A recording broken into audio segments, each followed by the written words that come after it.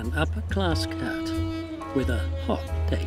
Cecile, darling. I say, one crazy inventor.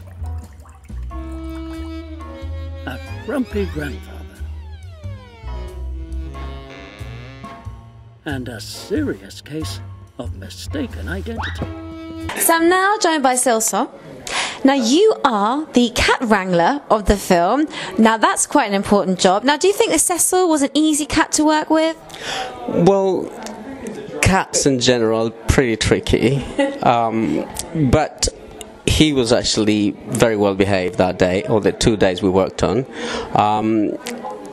He did play quite a bit, but that's usual for cats.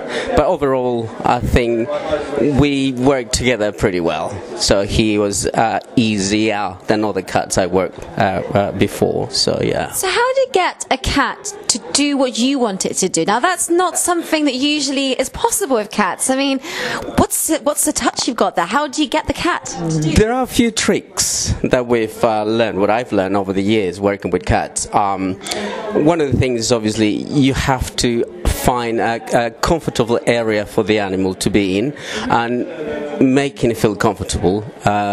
Not too much noise going on around, and we use special things to make him feel at home, if you like. One of the things called catnip. I don't know if you heard of it. Yeah, I have cats. They go crazy for catnip. Yeah. So as probably you saw on the film that he's on the pillow, all happy. So I use quite a lot actually. So you're drugging the cat. In a sense, yeah, he was quite high, I think. But no, there's little things like that you use, to work with an animal. So you have to find ways of working or making the animal do what you want it to do. So. And how did you get him to give the looks that you were after in this? Because he looks like an incredible actor. I have to say, he deserves an award for this. Well, I mean, that wasn't easy. It took many takes for those shots. But just ways, you get the animal's attention, so you make noises in certain places, and so he looks up or he looks down. Yeah, so it takes a lot of work to get to that point. So. And is it just cats you work with, or you do all animals? Or? No, I mean I work with all kinds of animals. I specialize in exotics, crocodiles, snakes, you name it, all kinds of exotics. But I work with all kinds of creatures, domestic and obviously large animals as well. It could be ants to tigers. Oh, wow. Yeah, so I work with ants for films, and How do you train ants? You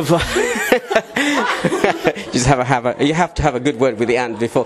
But no, I mean it's again, sometimes with animals like that you just have to hope for the best. You put them in position and then just wait and see what happens. But with other animals, you just have to find a way of making the shots work, making the animal move to one place to another, just using food or certain things. So yeah, there's ways, but again, it's hard work. And which animal is the hardest to work with? Is it the cat? Is the cat the biggest diva out of them all? I must say cats. Because cats, unlike a dog, is loyal. He always waiting for what is the word I'm looking for? Like your command. Commands, yeah. But cats, they have a mind of their own. A cat can be incredibly well behaved in their comfort zone. You take him out of that into a different place, he becomes a total different animal. So in that sense, it's difficult to work with cats. But so we were lucky to work with Dimitri. He was amazing. Although it was hard work to get to the point where to get him to do things in the film. So overall, I think he was great. But yeah, cats are not my preferred animals to work in films. So. Great pets, just awkward things, aren't they? Yeah. I mean, like here, I've worked with animals for all my life, pretty much. I have an understanding. I think is that you have to sort of use psychology in a sense to work with animals. If you work with that, then you will get the shots. Let's put it that way. Well, thank you so much for joining us this evening. It's absolutely fascinating, and well done. Thank you very much. Thanks. Thank you. Thanks. You've got to be kidding me.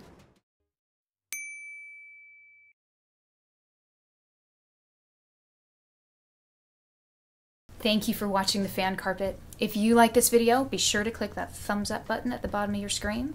And also be sure to subscribe to the Fan Carpet YouTube channels. They're absolutely free and so much fun too.